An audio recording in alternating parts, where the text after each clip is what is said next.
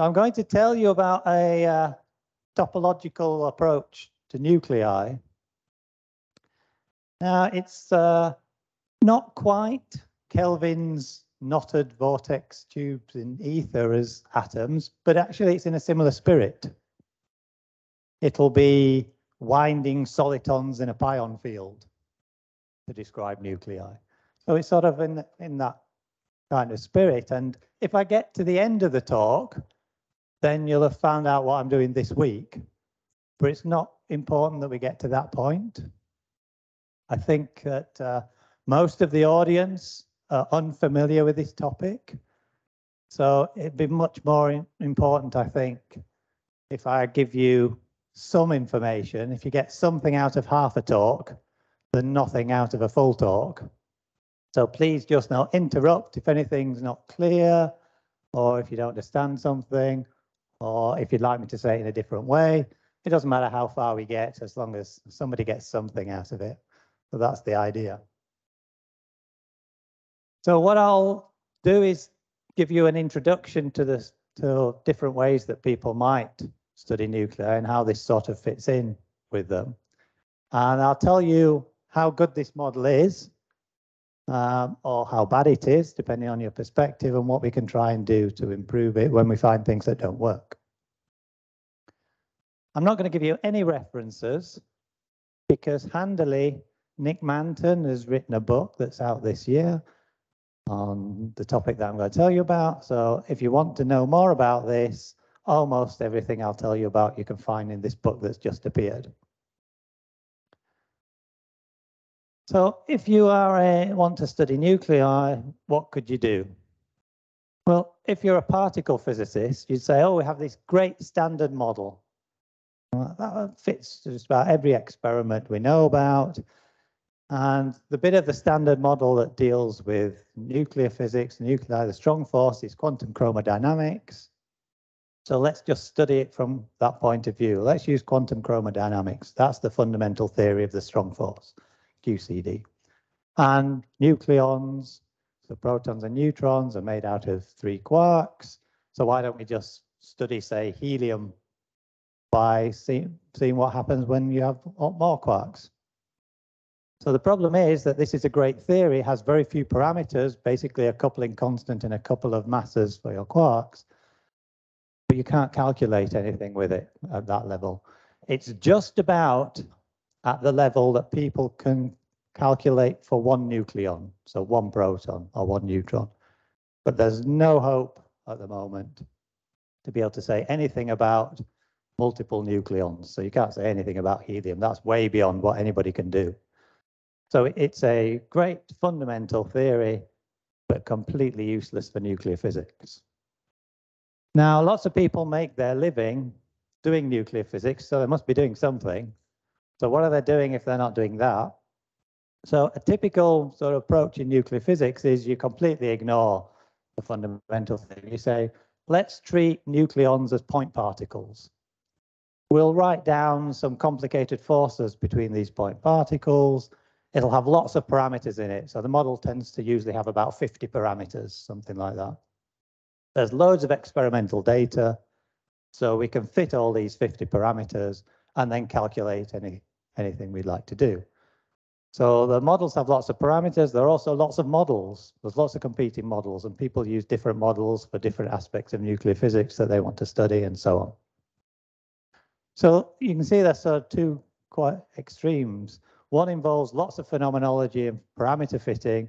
One is very fundamental, and you can calculate things accurately. One is fundamental, but you can't calculate anything. There looks like a bit of a gap there. Also on the transparency, so on the slide. So that means there must be something I can put in the middle. That's what I'm going to tell you about.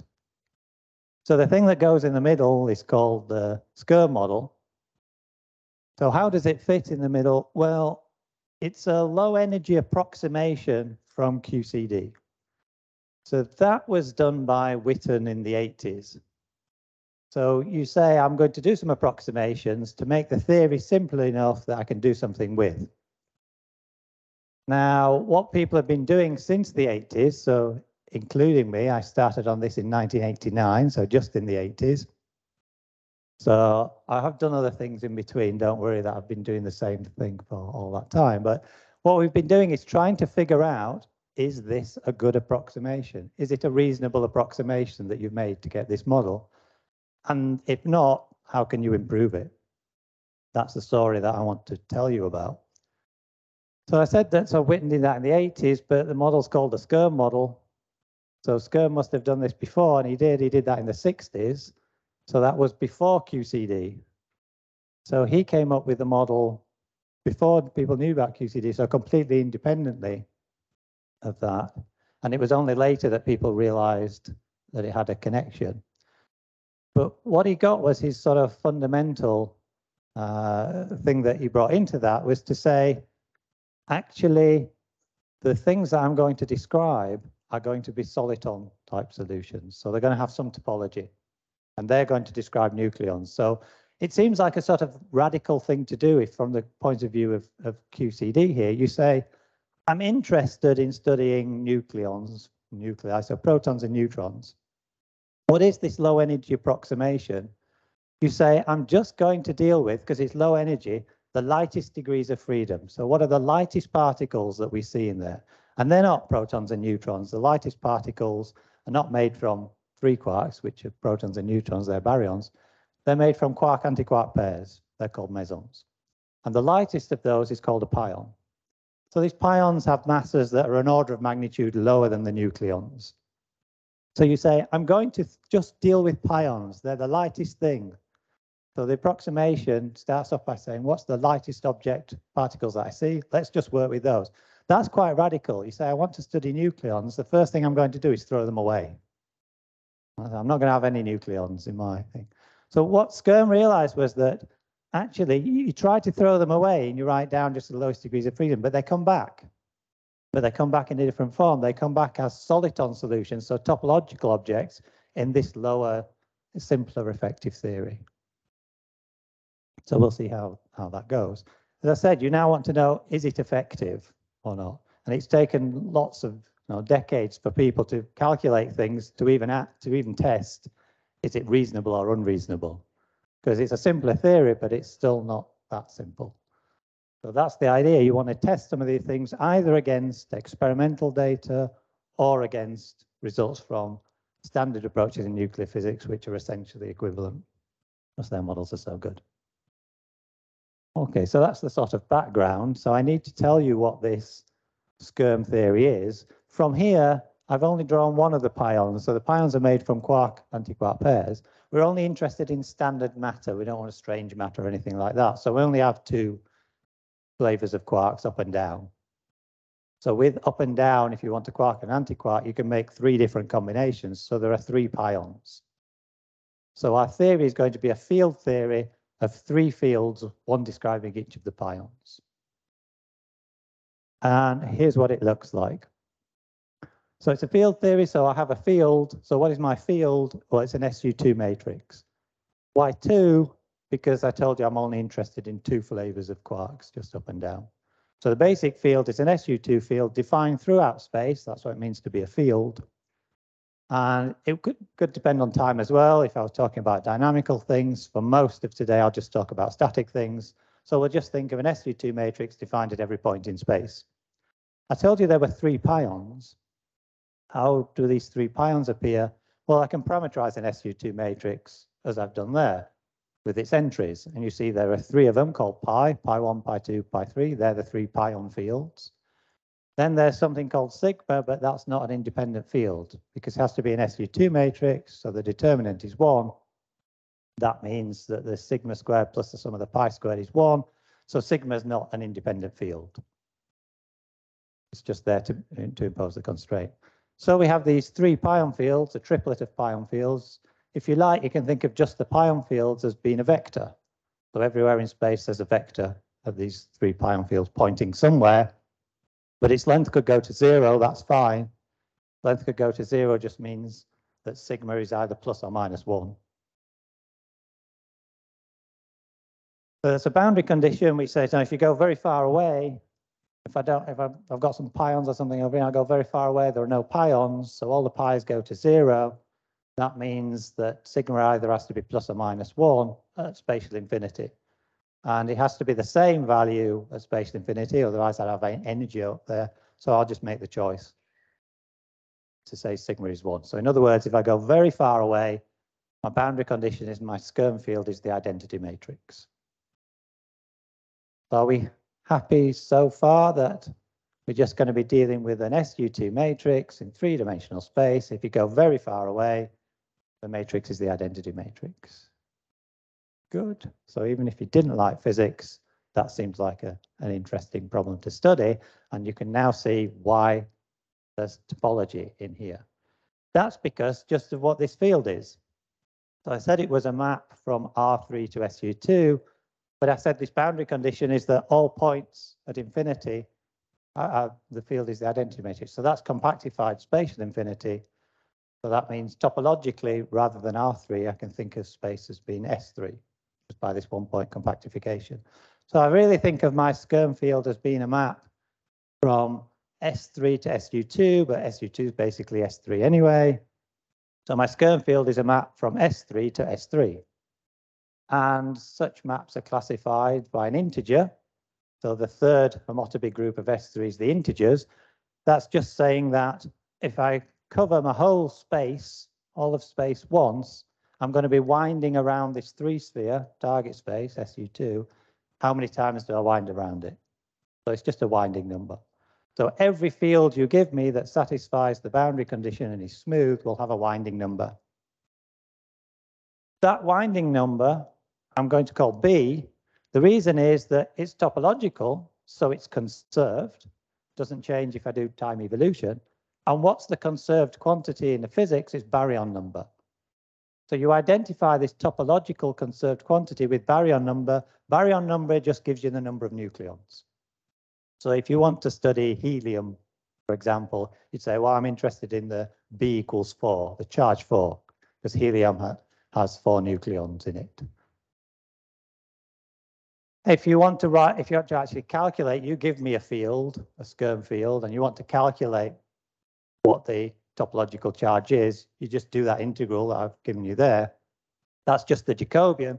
I've sort of written it in a funny way that maybe you're not so familiar with. So I'm using Einstein summation convention. So I have 3 R's, R1, R2, R3. Just think of those as derivatives. So I could differentiate with respect to X, Y, or Z. I've got 3 of them. I'm multiplying the right-hand side by U inverse because that gives me something nice in the Lie algebra. That gives me something that's a right invariant form. So think of R as just being like the derivative. So that's how you calculate it. And I said that that's the number of nucleons.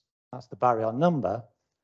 So what about the density? What's the physical meaning of the density? Well, if I'm saying now I've got 4 objects somewhere, that density, where that density is large, is telling me where those objects are. It's telling me about the distribution of the matter.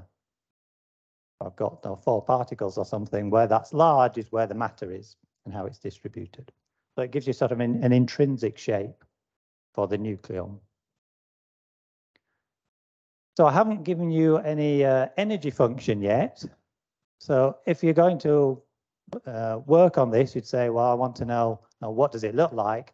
I'm going to have to minimize some energy within the topological charge that I'm interested in. So here's what the energy looks like. So I'll remind you that the killing form on the Lie algebra is minus trace of something. So in other words, if I take something in the algebra like an R and square it, if I take minus trace, that's the thing that's non-negative. So you might be worried that it says sort of minus trace and is that negative, but that's the thing that you want to make sure you've got something that's greater than or equal to 0. So the first term in the energy, R squared, so that's quadratic in derivatives. That's just the Dirichlet energy. So something that's quadratic in derivatives. So if you were a differential geometry, you'd say that's the harmonic map energy, for example, the first term. Then there's a second term, so that's got 4 R's in it because it's got a commutator of a pair of R's. So that's something that's quartic in derivatives. Then there's an optional term that I'll mention in a minute. We'll leave that out for most of the time, but you notice in the first 2 terms, I have no parameters whatsoever. That's because I can use scaling. I can choose energy and length units to scale whatever coefficients I would have put in front of the first 2 terms. So there's some choice of energy and length units, but once you've done that, that's all the parameters that you have in the model. You just choose energy and length units, which is, you know, I've scaled them out here, but that's all there is. Now, there's this final term, which has an M in it. So M is the physical pion mass. So there's some number from experiment that you would input into there. I said these pions are very light compared to the nucleons. In fact, they're so light that a reasonable approximation for most of the time is to pretend that their mass is 0. So a lot of the theory is done with setting M equal to 0 in this, and that would correspond to massless pions. Or you could set M equal to the value that comes from experiment. In these units, it's about 1/2 or something. But it's a choice, and it won't make much difference whether M is 0 or M is about 1/2 in what I tell you. So for most of it, I'll do M equals 0. Then at some point, I'll tell you when the difference is if you put an M non-zero into here. So that's the problem. All right, you could come in and you could wake up now. Everybody sleep, wake up now, and you could start at this point. You could say, I'm going to give you that energy functional. What do its minima look like in each topological sector? So give me a B, like 1 or 4 or something. Minimize that energy in the B equals 4 sector or B equals 1 sector. What does the solution look like? And that should tell you something about what that nucleon looks like, what that nuclei looks like. One thing is that you might notice about this, because I mentioned that I'm using sort of right invariant forms, is that there's a symmetry. I could take the Skyrme field that I have, the U, and I can conjugate it by any constant SU2 matrix. That doesn't change the baryon density, and it doesn't change the energy density. So that's a symmetry of the theory, and it just corresponds to rotating this pion vector. I could rotate this pion vector around, and it doesn't change anything. Similarly, I've got spatial rotations here, so I could rotate in space, or I could do this rotation of the pion field, which is called an iso rotation, and nothing will change in terms of energy and baryon density. So I said you're trying to look for the minimum energy in some sector. There's a nice helpful bound. The proof is so easy, I could even stick it on one line here. You can show that the energy in the units I'm using, that the energy is bounded from below by 12 pi squared times the number of nucleons you have. So here's the proof. If I take, remember minus trace is something that's non-negative. So if I take this quantity here, it's the square of something, so that's greater than or equal to 0. Well, let's just expand it out. I get an R squared, which is the first term in my energy. I get something that involves that's 4th order in R.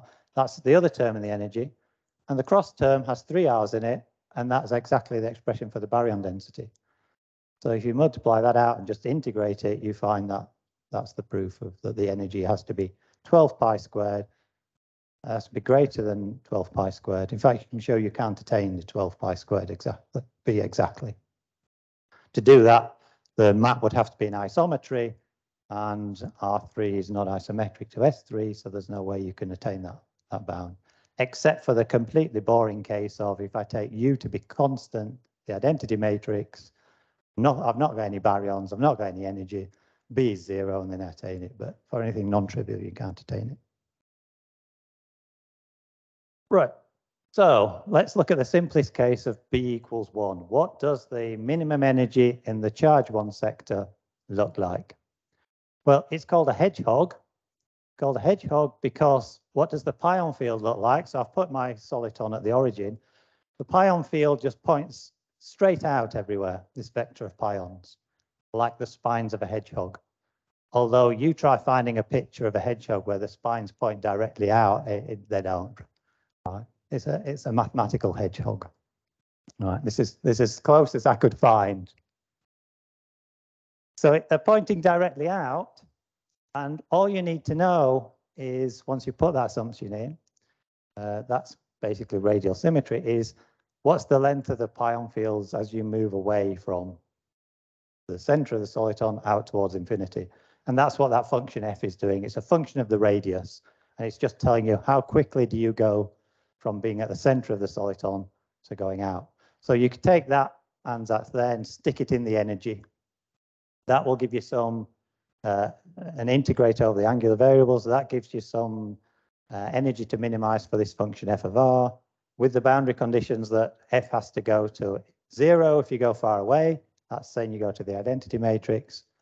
And it has to be pi at the origin, because that's where you attain the field being minus the identity matrix. You have to attain all possible SU2 matrices at least once, because you're winding once. So right at the center of the soliton is where you get as far away as possible from the vacuum. The vacuum was the identity matrix. Far away as possible is the antipodal point, which is minus the identity matrix. So the baryon density, if you look at that, as you see, that field is not spherically symmetric, because it's, you know, pion fields point in different directions depending on which way you're going out. But the baryon density and the energy density is spherically symmetric. That's because I had told you I had these two symmetries. I could rotate, and I could also iso-rotate. So I could rotate space, and I could rotate the pion fields. They're both symmetries of theory. So although that field depends on space, if I do a rotation, I can undo that with an iso-rotation. A rotation in space is equivalent. I can undo it by rotating my pion field. So it's not really symmetric, it's equivariant, but the energy density and the baryon density can't tell the difference. So if I plot you a surface of constant baryon or energy density, it would just be a ball. The energy density is largest at the center, and it just decays to 0 as you move away from the center. So if I pick some level set for the baryon density to ask where the matter is, you just see a ball. So a single nucleon just looks like a ball, but that's hiding a bit. It's hiding the fact that these pion fields are pointing in different directions. And so sometimes we want to show that by coloring in the ball, like a juggling ball here. Well, I've colored in this surface of constant baryon density by colors, showing you which of the pion fields is the largest in that particular at that particular point, and whether it's positive or negative. So the 3 pion fields, which one has largest magnitude, whether it's positive or negative, that's 6 different colors. And so you can color it in using this juggling ball scheme. That's useful sometimes, probably won't be so relevant today. But if you want to know about interactions between a couple of these balls, if I don't color it in, you'll just see 2 balls and you'll think, well, it doesn't really matter. I could rotate one and it's not going to change its interaction with another. But if you color them in, you see it is changing. So for example, if I have 2 balls and I want to make them attract, the best thing to do is rotate so that the same colors are facing each other.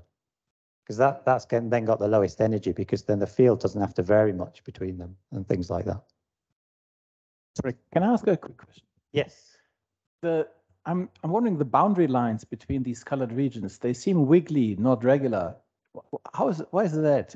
That's because I have computed this numerically on a grid, and then I decide to tell it which color to plot by just projecting, asking it which is the largest one, and the grid is rectangular, and spheres don't quite fit in grids. So that's just a plotting. You weren't supposed to notice that. I do have a better plot, but I was too lazy to put it on, where I've done a better interpolation algorithm for my plotting. But okay, good. So if you do that and you calculate what is the energy of this, I told you it had to be more than 12 pi squared. You get it's about 23% above that bound. That number will be, well, the fact that it's quite high above the bound will be useful. It will be interesting in a minute. Any other questions before we ask what happens for B bigger than 1? Yes. I'm just still wondering why it localizes like that. I mean, maps with topology, like the first thing they always say is, oh, where's the topology? Well, it's spread out everywhere. Good. So that's because of this quadratic term, the second term here, because you can do a scaling argument and they scale differently. In 3 space dimensions, so the Dirichlet energy will scale one way, and the quadratic term will, the quartic term, sorry, will scale the other way, and that forces a size scale that localizes it. Good. Anything else?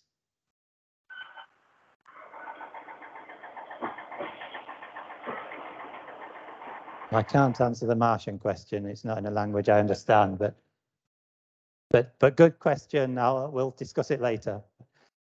So So I did have a movie, but I didn't trust putting my Mac with Teams on it. So I converted it into a PDF. So what you can do, I said most of this was static, but there's a dynamical version of the theory. You just extend it to a Lagrangian that's a relativistically invariant version of that energy, and you can do dynamics. So you could set off with two charge ones by putting them together, but with a little bit of a distance between them. That's what the top row is. So you start off with a couple of charge ones, and you can see that they see each other because they're not perfectly spherical. They're sort of squashed a bit. They can see each other. And then you evolve that, and they attract. That's good because you could have just gone home.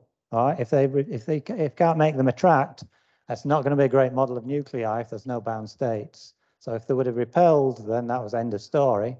They do attract each other, and they then make this thing that looks like a torus. And then they scatter. So they were coming in along the x-axis and they go out along the y-axis. The two walls again. That's because it's just dynamics, it's conserving energy and so on. If you do the same simulation but put in some dissipation so that they eventually lose energy, they will eventually settle at that torus. So you can, that's the minimal energy configuration at charge 2. It looks like that torus there. So it's an axially symmetric configuration. You might think you get one big ball or two balls that sit next to each other or something like that, but you don't. You get that toroidal configuration. So the next row down is what happens if you put three objects together. They come together here. Again, they attract and they'll pass through what looks like a tetrahedrally symmetric configuration. That should surprise you if you've not seen this picture before. If I give you three objects and say arrange them in tetrahedral symmetry, you'll be there a while because there's no possible. But you can see these three objects, because they deform and merge and don't keep their individual identities, they're able to create something with tetrahedral symmetry. That then, this is full dynamics, so they then scatter through and they produce three objects, a charge 3 again, but it's not three individual ones this time. As they've scattered, they've gone into a charge 2 and a charge 1. And you see that the charge 2 is the torus thing and the charge 1 is the ball. And then if you put four objects together, you can see these four objects, they coalesce. Again, at the minimal energy configuration, they have cubic symmetry this time. Again, 4 is not the right number to associate with symmetries of a cube. And they then scatter out, in this case, on the dual of the original tetrahedron. So from doing simulations like this, what we found is what all the minimal energy configurations look like up to about 20 or something. And so that's just numerical results. So here's up to about 8. And now I've colored them in with wiggly lines between the colors that you're not going to look at. Right, and so here's what you see. I've shown you the first 4. So the first one, charge 1, is spherically symmetric. Charge 2 we've seen was axially symmetric. The minimal energy charge 3 is tetrahedral symmetry. Minimal charge 4 is cubic, has cubic symmetry. You see now 7 looks interesting. 7 has icosahedral symmetry, it looks like a dodecahedron, and so on. So there are now 2 things to do once we got these results. One is understand this mathematically. Why are these symmetries appearing for these charges? And then the second thing is the physics. Do these have anything to do with nuclei with that number of nucleons? So I'll do the maths bit first. How can you understand that you can get the minimal energy charge 4 should have cubic symmetry, or the 7 should have dodecahedral symmetry, for example? So here's how we were able to explain it. I'm going to give you the hedgehog ansatz again, but in a different coordinate system. So I'm going to use spherical polar coordinates. So I've got radius, but instead of theta and phi for my coordinates on the sphere, I'm going to use the Riemann sphere coordinate. So a complex coordinate that you get by stereographic projection. So it's a complex number including infinity. So if I do that, so my coordinates in space are now r and z, then if I just rewrite this hedgehog ansatz, the exact same thing I showed you before, but I've written it in terms of w is just z. So I've just rewritten it here. And what you see is that now the hedgehog ansatz corresponds to W equals Z. How could we generalize this ansatz? Well, an obvious generalization is to not take W equals Z, but let's take W to be some rational map. So ratio of polynomials in Z that don't have any common roots, and the highest degree is B. So the highest degree on either the top or the bottom is B. So that's just a rational map between Riemann spheres. Why is that interesting to do? Well, first of all, that gives you a very easy way of producing maps, Skyrme fields that have degree B. If my f of r has the same boundary conditions as before, if you do that, the Skyrme field has degree B. So it's kind of a generalization of the hedgehog ansatz, which was just W equals Z, to now let's put higher degree polynomials in. Another interesting thing about this is if you then calculate, so this is an approximation here, we're not getting an exact solution, but if you calculate what's the energy of this, you find it only depends on which rational map you put in through one coefficient. So the one coefficient here, I've written down what the energy is after you sort of integrate over the angular variables. The one coefficient that distinguishes between the two, any rational maps, is I, and it's that integral expression there. So it's some integral of the rational map over its target space, right? So it's some energy function on the space of rational maps, if you like. So what it says is within this approximation, which rational map should you choose? You should choose the rational map that minimizes that energy function I. So rational maps, no, they're just ratios of polynomials, so there are a finite number of coefficients. You can search through them all and find which one has that as the minimum energy. And here's the answer. So for B equals 1, the degree 1 rational map is Z, and it's unique except for I can do spatial rotations and isorotations, which correspond to rotations of the domain and the codomain of this rational map. If you do the 2, you find that the minimal I minimizing rational map is Z squared. That has axial symmetry.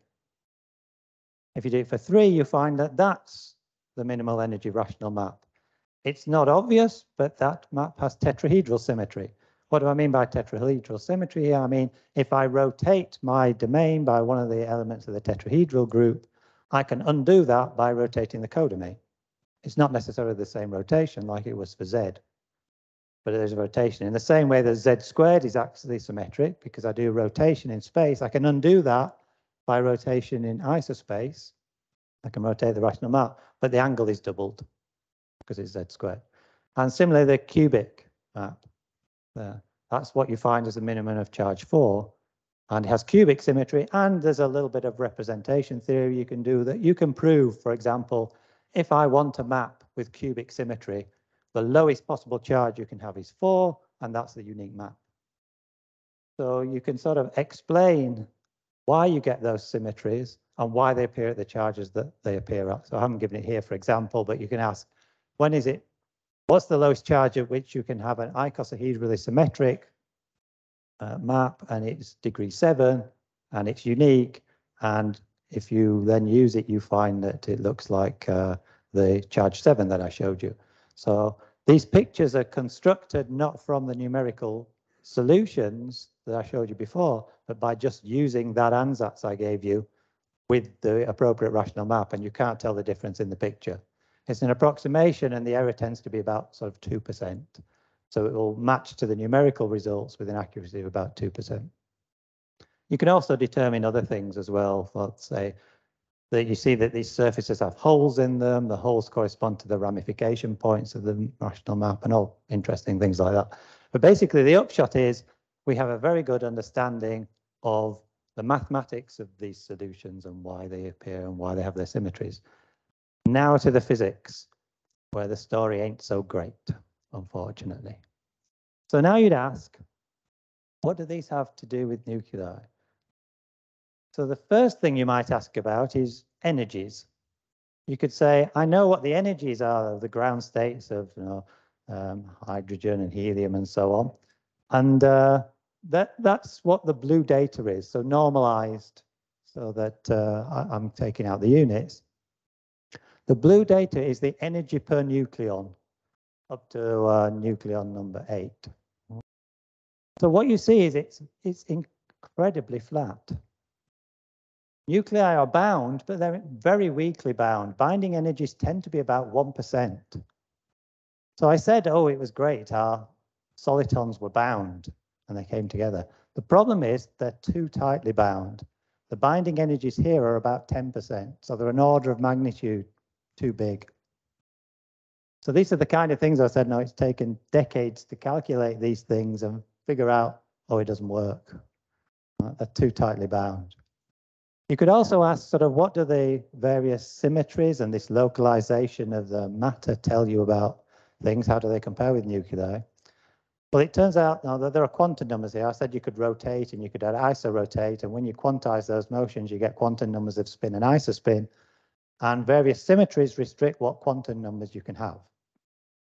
And things work very well for the first 4 charges. So for example, charge 4, helium, having cubic symmetry tells you that the only allowed spin states, you can have spin 0, and then the next spin is spin 4. So you can't have spin 2, 1, 2, or 3, for example. And if you look at the energy states of helium, then you find the ground state is spin 0, and the next excited state is spin 4. So it works very well, up to charge 4. Then it all goes wrong.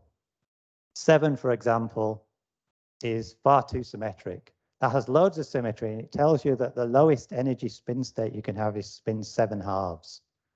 That doesn't match with nature, where the ground state is spin 3 halves. So it's too symmetric.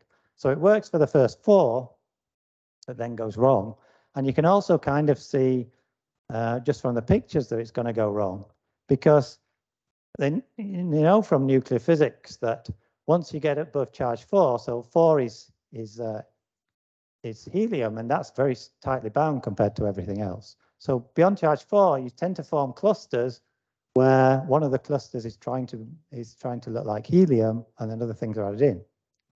So for example, at charge 5, it's known that what you really get is a halo nuclei, which should look like helium plus an orbiting neutron. So you should look like sort of a 4 plus 1. So the picture for 5 should look like something like a 4 and a 1, and it doesn't. Similarly for charge 7 there, that dodecahedron should look like a 4 and a 3. So you'd be looking for something that looked maybe like a sort of a cube with a tetrahedron near it or something. And beryllium 8 is known to look like 2 helium close to each other. So it should look sort of like 2 cubes next to each other, not like that. So you see there's a problem here, both from the point of views of energy and from what the shapes are looking like. The energy problem starts quite early. The shape problem starts beyond charge 4. So I said when you come up with a problem, then you should try and think, well, okay, we had an approximation. Clearly, the approximation is not good enough. What can we do to improve it? So in order to go in that direction, let me tell you about an interesting way to think of the Skyrme model. So it's to take an idea from string theory that's popular at the moment called holography, is you think of your theory as a different description in one higher dimensional space. How can we think of this theory in 3-dimensional space in terms of a theory in 4-dimensional space?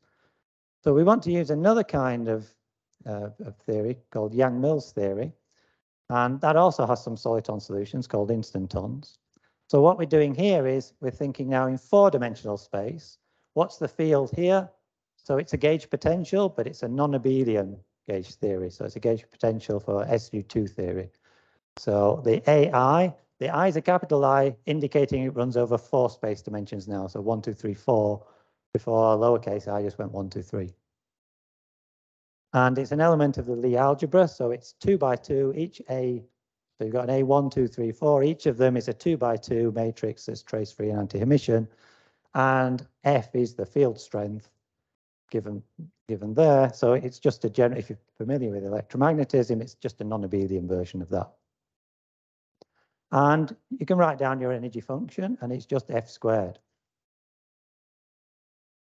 There's also some topology in this. It's very similar to what I told you about before, the Skyrme model. It's in 4 dimensions. If you're like vector bundles, for example, the topology is the fact that this vector bundle has a second Chern number. So it's an integer associated with it. That n is the expression for it. If you don't like that kind of language, another way to see why would this theory have an integer associated with it is that if I go very far away from space, off to infinity, I'm in 4 space dimensions, so infinity is going to a 3-sphere.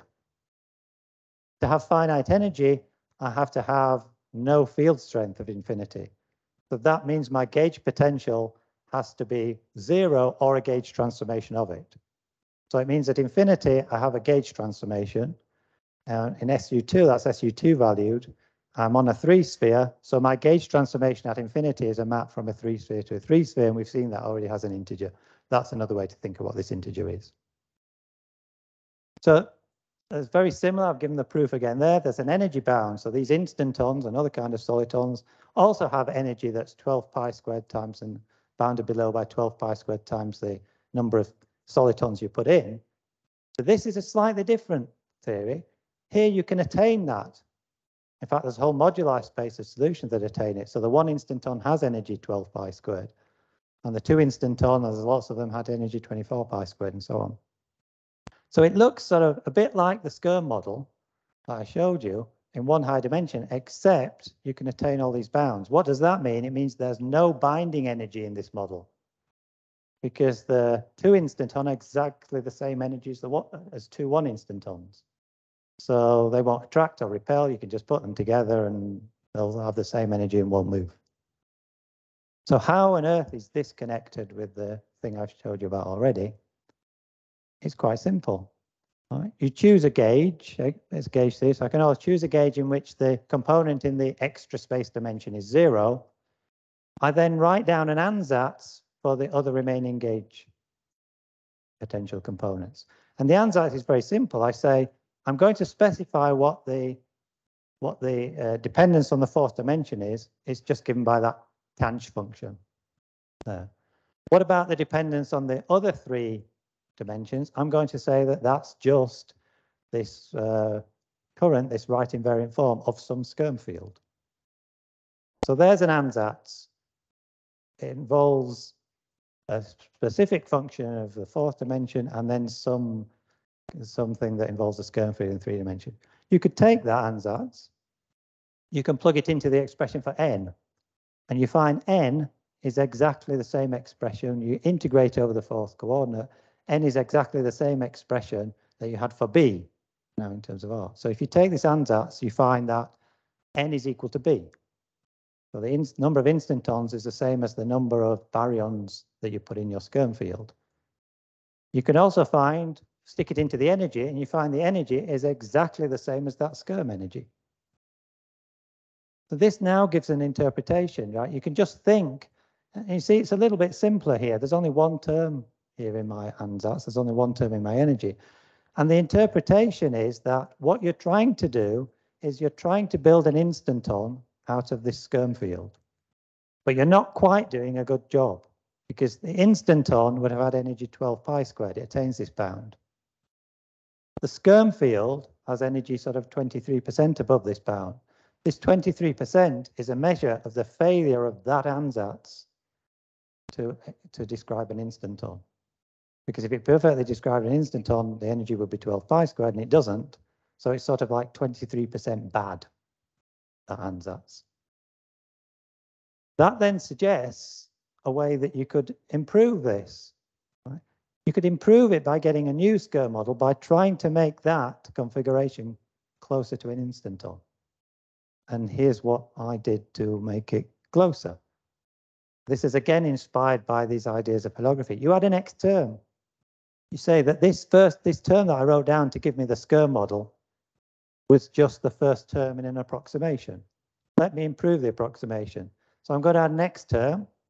I'm specifying exactly the dependence on X4. It's just the derivative of that tanh function. And now I need to specify what's the dependence on the other 3 coordinates.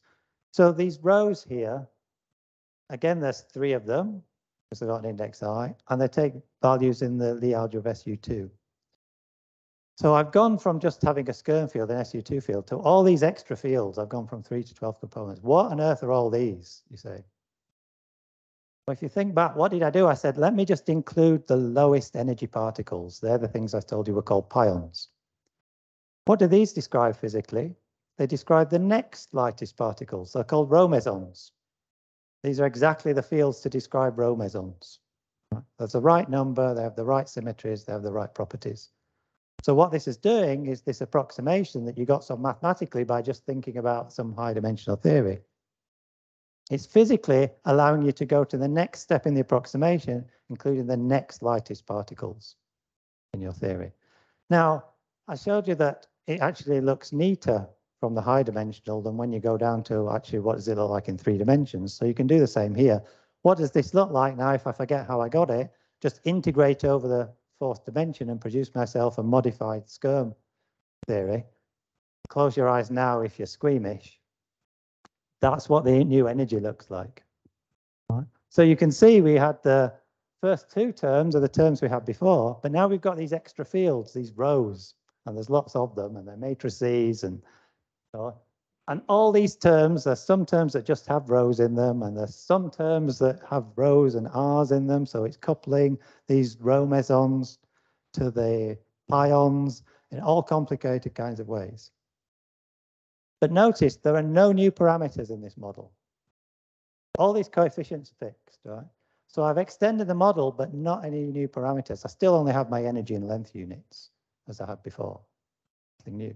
So people had written down terms like this before. People knew that terms like this are the kind of terms that you should add if you want to include the next lightest particles, if you want to include rho mesons.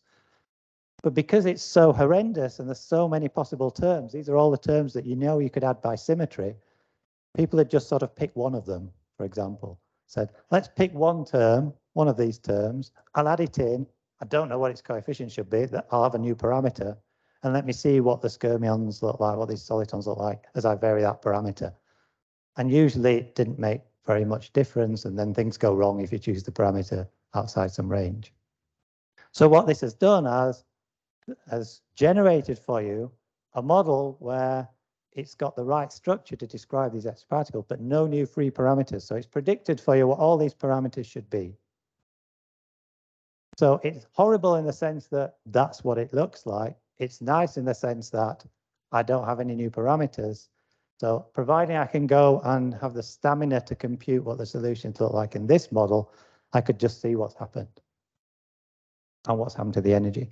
So remember, this was an attempt to try and get the energies closer, because the problem is that 23% leaves lots of room for large binding energies. If your single soliton has an energy 23% above, that means lower charge solitons can have energies much less than 23% above and then have large binding energies. So the aim of this is to try and make the binding energies go down by making the one soliton have an energy closer to the bound. Or what you find is the one soliton now has an energy that's only 6% above the bound rather than 20-odd%. So that's good. That means, right, we've now put a limit on. The binding energy can't be more than 6% now because you can't get below the bound. And if you look like the solutions, it looks like the top row. Right? So basically, the solutions haven't changed very much at all. They look just the same. All that's happened is all the energies have gone down. Now here comes the miracle. That model was an attempt to pull the energies down. And it didn't do anything apart from that. But I told you that there was this one parameter, this extra term I could add that goes from pions to being massless to massive. So there's some term m squared or something, and people generally leave it out because it doesn't do much. In a Skyrme model, if you put it in or don't put it in, these pictures don't change. But in this model, because you've lowered all the energies, you've flattened out the energy landscape quite a lot. And that means that any small perturbation you now do has a much bigger effect than it had before. And in particular, this perturbation where you put m to be a half, roughly a half, or comes from experiments, for the pion mass instead of 0, dramatically changes what the solutions look like. And they look like the second row. So what you see is it didn't change anything up to charge 4, which is when it worked. Now that what the solution's 5 looks like a 4 and a 1. exactly what you wanted from the cluster structure of large nuclei. You wanted 4 to look like helium with an orbiting neutron, and it does. 8 looks like 2 cubes sat next to each other. Looks like that beryllium 8 is made of 2 helium sat next to each other, and so on. And the structure is exactly the structure you expect for clustering for light nuclei. If you ask what does the energy look like, that's what we're trying to improve. It's now the black line instead of the red line. So it's not there yet, but it's significantly closer to the experimental data than it was before. And what it's suggesting is that if you now want to, before you were doing just a Skyrme model, you were doing the first term in an approximation. You add in the next term, it changes things to make the structures look right, and it gets the energies much closer. What you should do now is add in the next lightest mesons, and it will converge towards something that hopefully is closer. Yes. So can I just check, you're adding in the pion mass, so you're also including the rho mass? Yes, so the rho mass comes in automatically as one of those terms. One of those terms, horrendous terms. There are so many it was hard to spot, but one of them is the rho mass, yeah. Anything else? Yes. So in your transition to Young-Mills instanton, you chose a parameter phi, or a function phi, Yeah. tang of something, of the fourth coordinate, which is, I guess, the time. Well, it's Euclidean time, so yes, yeah. So what motivates that, or what? Yeah, so you can ask, if I go back to that ansatz there, you can ask, suppose I just put any arbitrary function of x4 into there. What function would minimize the energy? And the answer is that tang function. So if somebody gives you an R, so there's 2 things here, right? There's a dependence on the 4th dimension, and there's a dependence on the other 3 dimensions. You could ask, irrespective of what the dependence is on the other 3 dimensions, what function should you put there to minimize the energy in the 4th dimension? And you can easily derive this, that function. There's some boundary conditions that it has to satisfy. It has to go from -1 to 1 to make sure that the instanton number is the same as the baryon number. So once you fix that boundary condition, the tang is the unique function.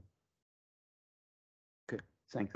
Okay, so what, 2 minutes? So I won't bore you with what I'm working on this week, but it's basically, it's trying to improve the fact that here you go from having 3 to 12 fields. That took me a lot more supercomputing time to calculate things when you go from 3 to 12, and it sort of limits how high you can go baryon number. What I'm trying to do at the moment is an effective theory where you effectively build these terms up as effective interactions from the Skyrme field itself. So there's some way of doing that, and it leads you to some model that looks equally horrendous, but there's now no rows. There's just Skyrme fields in here. So the same number of types of terms, but you've effectively replaced them by, you've effectively written rho in terms of sigma. That's what, and that sort of looks like it's promising. So in the last minute, so what have I done? I've told you how it might be possible description of nuclei in terms of solitons. You definitely have problems with the original Skyrme model that people have worked on since Skyrme did it in the 60s, but mainly since Witten showed how to get it in the 80s. But and you can improve it a lot by going to this next level approximation. There's still a lot to be studied in this extended model. I've only done it up to baryon number 8. I haven't told you anything about quantization, but there's a set program that you can do for that. And why might you want to do all this when nuclear physicists can calculate everything?